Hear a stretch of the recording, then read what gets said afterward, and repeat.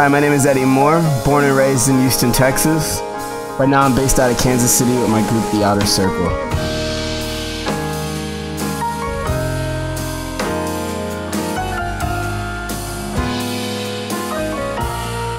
You know, Kansas City's been a really great place for me. There's a strong jazz tradition here that has definitely changed my playing and helped me grow as a musician.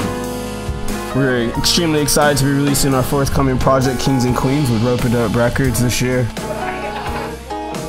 It really has a lot of things that I've been working on over the last 2 years and expanding my sound as a pianist, keyboardist. We decided to record this one at home with master engineer Duane Trower at Weights and Measures.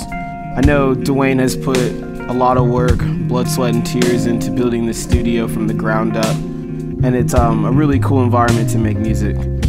He's also an aficionado in a lot of different things and has a lot of different handmade tools and pedals for us to experiment to get more of an edgier sound and the grit that we wanted to represent our music. We were definitely going for a wider sound when it came to recording these compositions. Something that better represented our influences outside of jazz. Addresses a lot of the issues of African American culture. I wrote a suite of music, Kings and Queens, the title, right after death of Trayvon Martin, just to remind people, you know, where Africans come from and all the things that they have contributed to the world.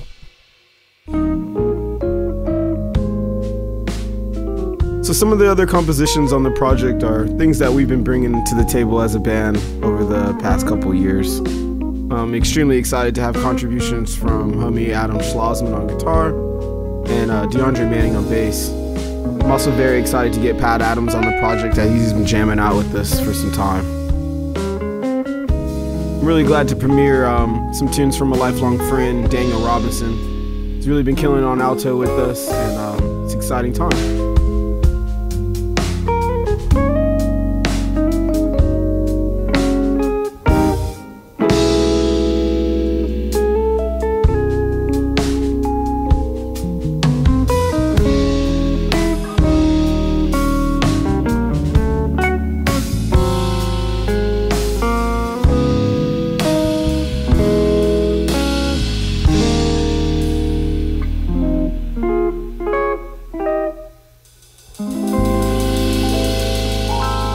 I've really had a lot of opportunity to go on tour with a lot of different groups, rock groups, reggae groups, R&B, and a lot of hip-hop groups. Of course, jazz groups. A lot of that has come together to shape this project and sound.